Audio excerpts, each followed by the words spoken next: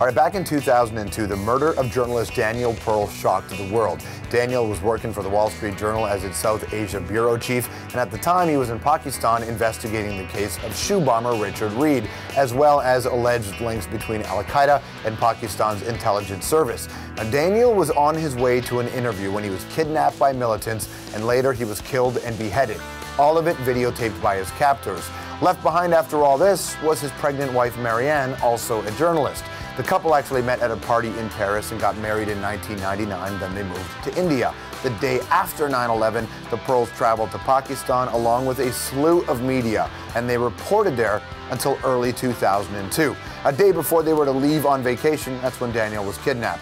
Now, in the aftermath of his murder, Mariane wrote a book about her experience called A Mighty Heart, which you may recall was turned into a film, and Mariane was played by Angelina Jolie. For weeks he thinks he's meeting with Jelani, and there is no Jelani. Right. And whoever these people are, they're thinking about doing this for weeks. It is disappointing. Mariane now lives in Paris with her son Adam. Most recently, she's written a series of columns for Glamour magazine featuring brave women around the world. Mariane says she wanted to show her son that there's hope out there. She's also published a collection of those columns in a book called In Search of Hope, The Global Diaries of Mariane Pearl. Ladies and gentlemen, Mariane Pearl. Welcome to the show. How are you?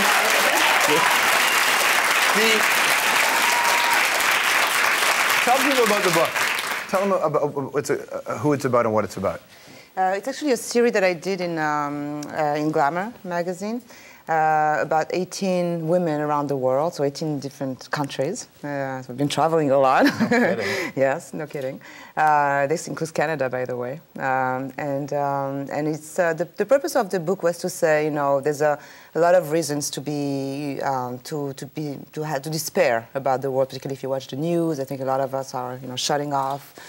And so the question was, you know, so is there so many reasons to despair? Are there some reasons to hope? You know, are there hopeful things in the world that we can all hang on to? And I think that, you know, that is to be found in the personal stories of individual. I chose women because I have to say, you know, it's just the way it is in the world, particularly in, like, you know, mostly in Africa and in Asia. Women have, you know, are the main agent of change, and this is incredible. Like, you know, I encourage people. All the proceedings of this book go to these women, so I'm not doing any publicity here. But I think they're very, very powerful, very genuine stories. You know, difficult but very genuine and hopeful in a deep way. I think it's not you know, very shallow, but it's deep. Well, it's interesting though, because I mean, you're right. We say about women being agent of change in many of these cultures, but in similar cultures, they're also often second-class citizens, and so they have to. It's a much bigger step to do what they're able to do. Well, I think it's just, you know, general in life. I think, you know, for all of us, like, you know, if you see, like, when we improve in life, it usually comes from hardship, let's be honest, right? And so I think, you know, these women have, you know, are coming from very, very difficult position, and mostly, like in Africa, for instance, you know, really, like, it's very obvious in Africa. You see all the wars, like in Liberia and other, you know, Liberia has she's in the book, the first ever woman to be elected president in Africa. And you see that all the issues have been, you know, really man-made. You know, they've destroyed the whole thing. You know, and women are taking over. And like now they've elected this woman because she's, you know, fighting for education. And I mean, it's just like, you know, they're just taking over because men have just, excuse me, the language, messed up. No. And I'm being, you know, not too many people will argue with you on that. Much change comes through hardship. I suspect you can relate to that, but I wonder if much change has come. Like, what you went through was so public, but yet so personal. Yeah, I don't think, like, for me, it's the opposite way. I think for me, the main challenge was to not change. You know, I think something like that happens to you, you expect it to change. So you know, for instance, maybe be fearful, become fearful, you know, lose your sense of empathy.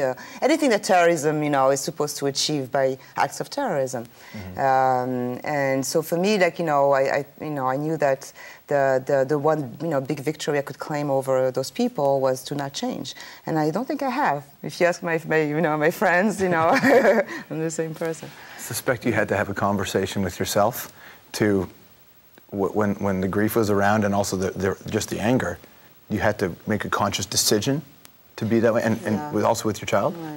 Yeah, I mean, I think it's, it's, what I'm telling you is a result of a long process, obviously, you know, it's, so I had to agree to lead the fight, I also knew that I did not want to lose that fight, and so I knew that, going to, like, the normal path of revenge, or, answering to a hatred with hatred, we've done that so many, for so many years, that I knew that, the difficult part, the only path, and the only, and the most difficult one was to start with myself, even though I was, I could have been legitimately angry, and I was legitimately angry, but... And, I mean, a lot of people who are watching who may not necessarily, they obviously won't go through what you've gone through specifically, but in their own way, have to deal with, the loss of a partner, and they have a child and mixed it, and there's that conversation, how do you talk to your kid? How do you bring your kid up understanding what you've gone through? What kind of conversations do you have? With my child? Yeah. I tell you, like, one anecdote, one day we, Adam asked me, are you going to teach me everything you know? And he was like, he's 6 now, so he was like five years old. And I said, of course. And I've always told him the truth. He knows his father has been assassinated. I haven't, gone through details, but he knows. And when I ask me a question, I answer. I don't think you should lie to people in general, but to children either.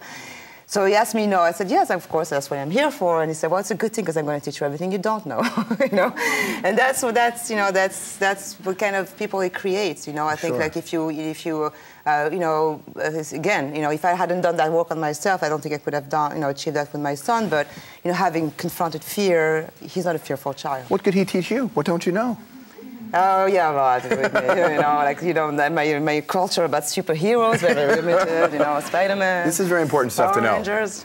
Sometimes in this world, we wish we had superheroes in this world. What's so interesting about this is the stories, right? It's storytelling, which is how I think a lot of information gets passed down. And I know that journalism is a place people go to. You're a journalist, and I wonder how you thought journalism has changed, certainly over the last few years. In the post-9/11 world, especially. Right.